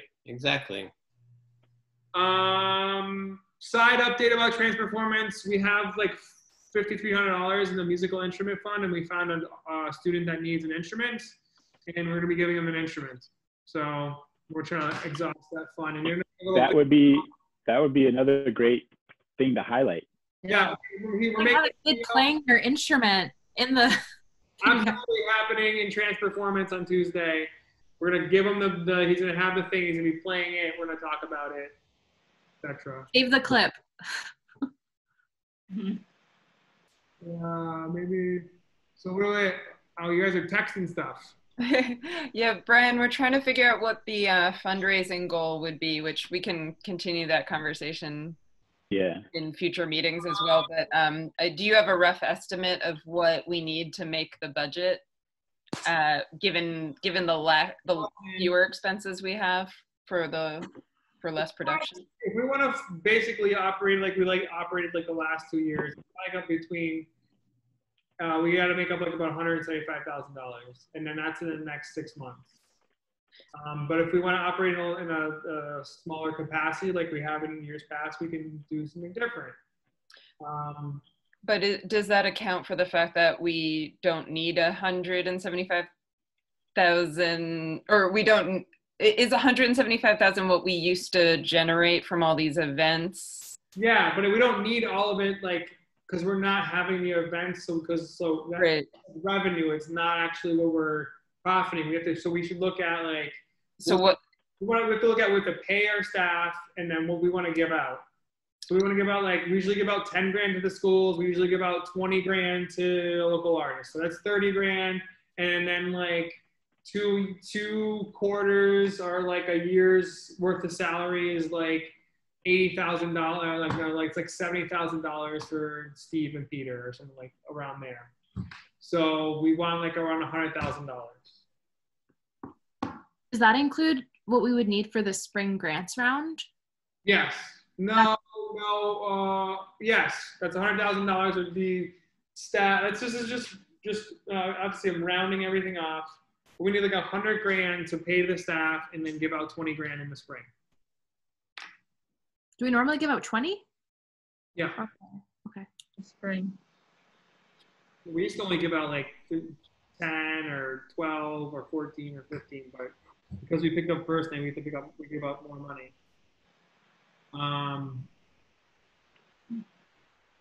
But it's nice, I sent you guys the summary sheet, and that includes this financial quarter. So I have another financial quarter where I have to give out money to. I have to pay Steve and Peter. So then we're down another $18,000. 17. So we'll be good. We'll be okay. We have to just start thinking about all the things we're talking about right now. So we can make 100K. Well, if we're doing an annual ask, it's 100K. But if we're splitting it up like the ask into like trans performance and first night and Arts EZ, like we're splitting up the asks into different, our programmatic asks like we normally do. It'll be split up over, like 30K for trans performance. We want to raise like, $100,000 for first night, and then we want to raise like $35,000 for 4 Sundays, and then we try to reach those. And then whatever gap we have on those, we can do an annual ask to fill the gap. Does it make sense to have two? I mean, and also maybe this is for like fundraising committees, but does it make sense to actually just have two campaigns? And one is the event-driven campaign where essentially like we get as much as we can from these events, where like, Brian, have you seen that revenue is lower for the online version? Oh yeah, I can't get, I can't sell program ad. Like I have to do some more pushing, but like people don't have any money because of nobody's walking into their stores, and I can't sell tickets. So yes, the revenue is way down for all the events. So what if our like goal is actually to do $100,000 worth of like grassroots fundraising through the like annual appeal, and then anything else we get through events is kind of like the bonus? Sure. It seems like that's not necessarily, I don't know, it seems like that's not our reliable source of revenue right now. I wish it were. Rachel, is that what you would? It's like not just the ask is not just the event. It's just what the event represents, right? It's within there. So Trans Performance is not like don't raise the money. It's raise the money because we're giving it to the schools, right? First night is raise the money because we give it out to artists. But you're right. We should come up with an annual ask campaign that goes out right during tax season. And transition, and we'll work on that. We can make the goal be $100,000, and I can start cultivating on the donor list for that as well. But I think our weakness is private donors, and I can change some of our annual asks to corporations to be for an annual ask as opposed to like a event-based ask. So. Yep. I look towards that. And I don't know if we have some donors who are able to do it. We could look at when it would be the most beneficial time to do a match drive. Like say if someone has like they'll match up to $25,000, for example, or something like that, and then do like a 3-week push at some strategic point, and then just like, hey, you're differently matched. So instead of giving $10, you get $20. Blah blah blah. Is that amazing? Yeah. A lot of corporate grants support programs, though they don't support operating. So that's another thing. But the match could just come from a donor. Yeah. So right. So that was my idea. Sort of the beginning of the conversation is like using software to like start identifying new private donors, like wealthy private donors that will support the arts, to cultivate new relationships. But right, and I wouldn't shy away from the corporations such more than I do, but like they're going to do a program, but like the multiple asks. So like you're there to talk about one thing, but maybe they'll kick in to, maybe they would make another smaller gift to the annual drive as well. Like kind of thing. And can we classify our spring grants round as a program? It is a program. Okay, so that's a substantial ask. And if that's something that maybe we save that ask for some like big corporate match that needs to be, or corporate grant, whatever, ask for $20,000 or $30,000 for it or something. That's a great idea. Especially if we might need to use it again for emergency relief. Yeah. Good point. That was an effective fundraiser. Maybe that we have that as well as a fundraiser again this year. Is that we do that because that was effective. But that was the beginning. I just think, nobody's getting money from the federal government right now, and nobody has jobs. And I think I have to just do a deep think on like, who has money right now that needs to get rid of it? Hardware stores, like grocery stores, like what are the, like Amazon, do they have a grants program we can like apply to? Like anything that's like, which businesses are having revenue, like having strong revenue streams, because it's not Main Street, Northampton.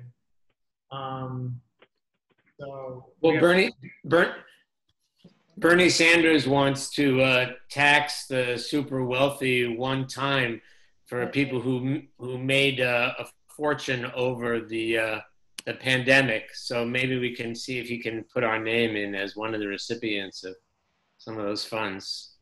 Only if he was a candidate for president, then we'd feel much better about everything, but this is not. I'll sign up for that one. So we apply for this grant, which is $50,000, and we can use it for operating, which will cover salaries, which is great. I'm going to apply to a small business grant that opens on August 31st. I'm going to see if they come out with the PPP like forgivable loan again. I think there's a new round of that coming out. I can maybe apply to that. And I'm going to keep on trying to do that to just take care of operating. And I think that we should support our grant programs with these donor asks or annual asks that you guys are talking about. We can focus on that. So that's a pretty good strategy. And then and I'll engage Northampton Open Media and my production team on putting together a really good donor video, because we've already incorporated video into like our productions in the past, and we can put together like a 1-minute video. And hopefully I'll get on the ass of our designer to get like a whole new logo redesign, because this is a really good time to come out with like, I think a logo redesign and a rebranding, and then maybe have some nice enamel pins or whatever for donors, or stickers or whatever. Some masks. You want some like logo masks with the Arts Council on them? So, okay, I think we have a great plan in the works. And Brian, you've also been doing like so much extra work that's outside of your regular job to like keep things going. And I don't know if anyone's like telling you great job, but like you're really doing a great job. Thanks. And like you're doing a wonderful job, and like constantly doing these grant proposals, I know is like it shouldn't actually be your job, and you're doing it to keep your staff on board and keep us going, and that's so important. My question is, I know the mayor has the ability to go to the city council for changes to the budget. If for whatever reason there's like a way worse set of economic circumstances, and we're not able to like fundraise to keep salaries where they are, could you go to the mayor and ask him to cover that? I'm going to ask the mayor for Steve's salary next year in January. Okay. That would be great. Let us know what we need to do, like to support that ask. Yeah, like I'll call him. I'll call Jim Nash again. His mailbox is still full. If anyone knows Ward 3 Council Rep Jim Nash, please tell him to clean his inbox. Okay, it's just like public, but like that guy is. Yeah. So I had a conversation with Kathy Murray, and I forgot to mention this, that like my ask for our FY22 budget is going to cover Steve's salary, and then I was going to like ask you or any other board members to go to some of the budget meetings as well myself, and then make a case for the Arts Council, and I'll get more. I used to know all the city councilors, and now I don't know any of them, so I have to get a little bit more familiar with all the city councilors again. And then well, there are going to be several openings coming up in the next year. So if anyone wants to run or support some campaigns, please let me know. For city council. Is that a conflict of interest? Could I remain on the Arts Council? You couldn't be on the Arts Council anymore. You have no idea like how frustrated I am with trying to get in touch with my council member. Is it Jim Nash? Where do you miss? Oh my God. Maybe Facebook message? Maybe he's a Facebook guy. I don't know. Maybe he's a Facebook guy. I don't know. I've called I have him in my contacts list because I call so frequently to address my concerns. Go to his house. Just knock on his door. That's what he has to do. He has to knock. Pandemic! What? Oh, that's right. Pandemic. I need to go. I want to say good night to everybody. Thank you. all. I need to take off as well. Steven. What ward are you in, Danielle? Word 3. I'm going to sign off too. Thank you, everyone. Good to see you. Yeah. What else we got? Yeah, I mean, that's something I'm happy to like do an email campaign where I draft a template and have everyone send it and say like, this is what we're asking for, send it, and we can totally organize something like that. We'll do on that. I know that's going to be my meeting between like January and March, and we can put together like a budget ask, and you can help me what we can do to, we do like a little report of what we did this year, and then we can ask for more money from the city. So that's a really great idea, and I'm definitely supporting. I'm down. I was thinking about that today when we were talking me and Kathy had our treasury meeting today. So that's what I was like, I'm just going to ask the city to pay Steve now, because he's been here for a while and he's done great work. And I think that, full time. Yeah. It's about time for them to pay for Steve too. So awesome. Or like maybe half for both of them or something like that. Like some, because like, we used to have, my salary used to be like 70% like city and 30% Inc. you know, I can see if I can broker a deal like that. But I'll ask for the Sky and then see what they get it at. So they're probably gonna say, oh, we don't have it in the budget, but I'm gonna ask for it. It's in the budget. Budgets reflect priorities. It's there. It's just a matter of what they think is more important, like hybrid police cars. So that's fine. We just have to ask. We should all just ride electric bikes around. They should just use the Valley Bike Share electric bike. Those are fast. Absolutely. Thank you for all your time. Please feel free to reach out to me anytime you have questions or you want to talk. I'll be down to Zoom whenever. And I'll be picking your brain more. Eamon, did you get my email? And I sent a screenshot of those logos. Let me know what you think about those. Yeah. They're in the chat. And then I think we can maybe do an annual ask with our new branding, and I think that might go together well. And then we'll ask the city, and then we'll ask for program funds, and I'll keep on applying to grants, and hopefully we get through this really tough time. We can still do all the things that we do, you know?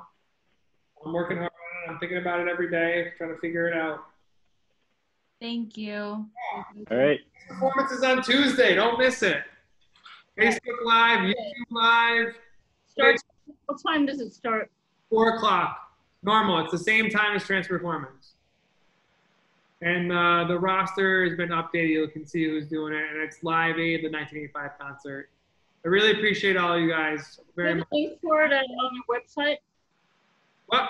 Do you have a link for it on our website? Yeah. It's right on our website. It's on our Facebook page. You just go to our Facebook page.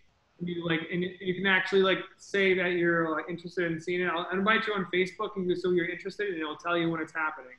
It'll remind you. So it's 4 o'clock on Tuesday, and you just go to Facebook, and it'll be right in front of you there. But I'll send the link to it right now. Facebook, Good night, everybody. Thanks, everyone. Good night. All right. Here's the link to all the stuff we've been doing, Ellen. Okay, thank you. If you just go to this, you can see the last summer, all the stuff we've been doing live is right there. You go to the chat. Oh, right here?